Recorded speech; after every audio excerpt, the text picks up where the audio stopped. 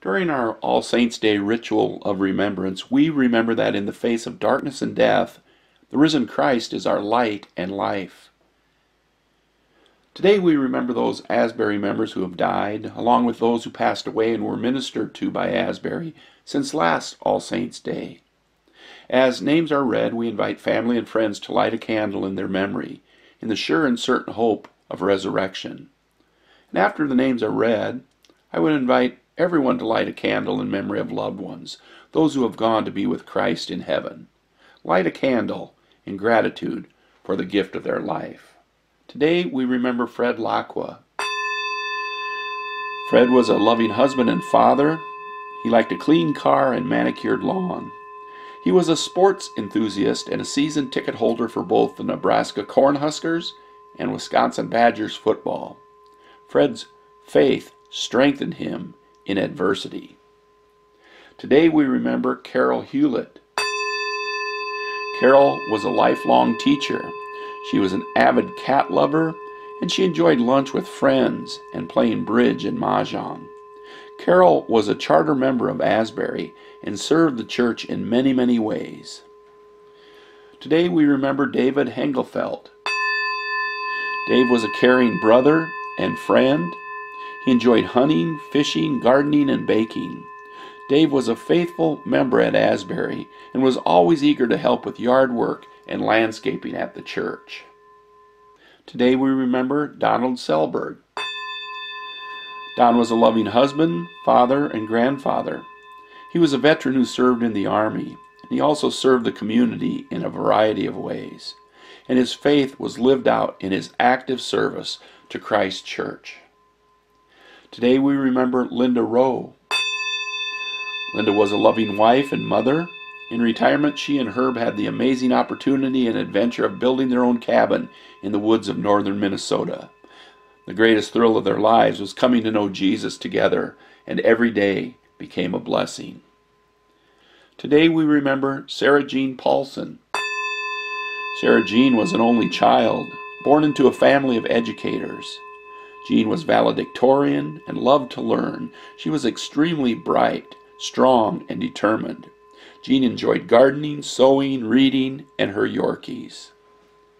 Today we remember Janelle Holmes. Janelle was a loving mother, grandmother, and friend. She took great pride in her nursing career and her community. She loved sunsets at Lake Poncet and was an avid sports fan. Janelle was active in the community and here at Asbury. The church and her faith were central in her life. Today we remember Ava Plucker. Ava was a loving daughter, sister, and granddaughter. She is remembered for her love of animals. She liked electronics, her iPad and computer. And Ava had a love of music, inspired by her Grandpa Jim's love of music from the 60s. Today we remember Roland Van Hull. Boozy, as he was called since infancy, was a loving husband and father. He sheared sheep and was a master cabinet maker. Boozy had a passion for sports and a love for animals.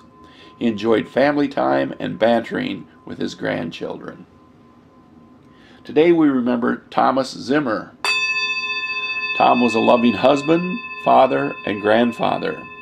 He was an SDSU grad and lifelong Jackrabbit supporter. Tom was an Air Force veteran, a talented golfer, and enjoyed hunting and traveling.